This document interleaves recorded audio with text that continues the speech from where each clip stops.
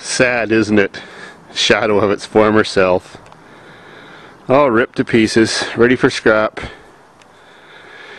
There's the cables. There wasn't much difference of this van than a regular van.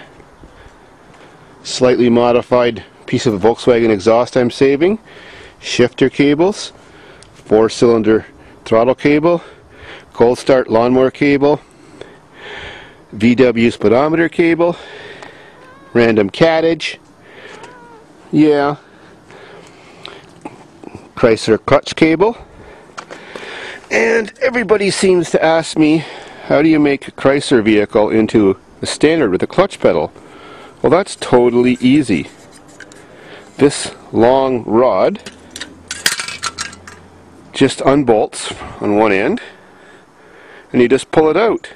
If you have an automatic car, the rod is 3 inches shorter. Like, that piece doesn't exist. So all you do is unbolt it, slip a longer rod in, and then shove a clutch pedal on. It couldn't be simpler. And the shock towers on Chrysler vehicles have little plastic plugs covering up the holes where the clutch cable bracket mounts to.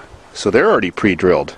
And since that one has electronic speedometer, I saved the old instrument cluster, and I'll have to pull the speedometer out and somehow weasel it into that instrument cluster.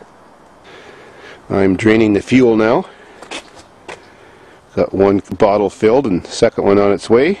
Unfortunately, this van decided to break its power steering pump bolts when I just filled the tank. Oh well. And how do you fit a diesel nozzle in a gas vehicle? Well, in this Chrysler vehicle, it's all plastic in there, so I just smashed it out. The big chunks of plastic fell in the tank, but they're too big to get sucked up, so who the hell cares? I'll have to do the next thing to the other van. The gas tanks on Chrysler vehicles have one extra tube coming out of the top of them, and it's just got a rubber cap on the end and goes nowhere. It's corked or plugged. Well, that's your fuel drain tube in case you have to remove your gas tank. You just start sucking on it, add a hose, and it starts siphoning itself out. So that's what I'm doing now.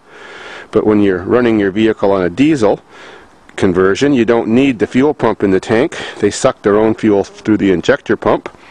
And so that extra tube used for draining the tank is hooked up to my input fuel line to my engine.